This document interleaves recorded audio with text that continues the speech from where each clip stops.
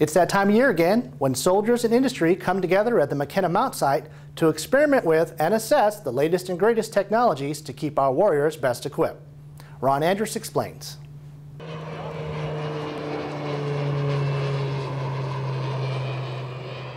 Since 2004, TRADOC has been assessing and evaluating powerful new technologies here at Fort Benning during the annual Army Expeditionary Warrior Experiment, or AEWE. AEWE is the Army Expeditionary Warrior Experiment. This is the 7th iteration of that experiment. It's called Spiral G.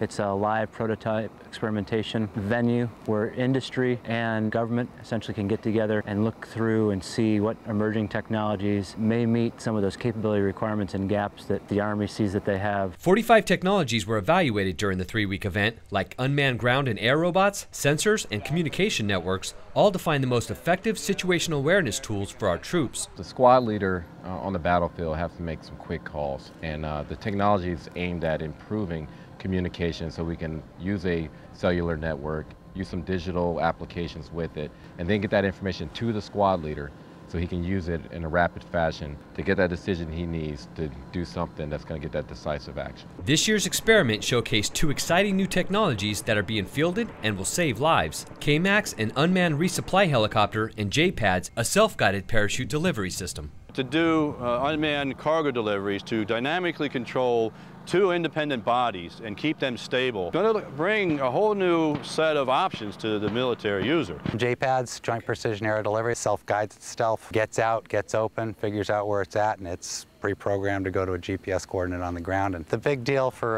airdrop of this size and other sizes is that we're helping get convoys off the road. It's the biggest killer, IEDs, snipers, etc. In the mountainous area of Afghanistan, it's making a big difference and it's saving a lot of lives. AEWE is an important part of the Army's continuous efforts to empower soldiers at the tip of the spear and provide them with decisive overmatch capabilities to defeat our enemies anywhere, anytime. The intent is to help the infantryman or soldiers on the battlefield to improve their position against the enemy. Then yes, it can save lives. And that's what we're here for.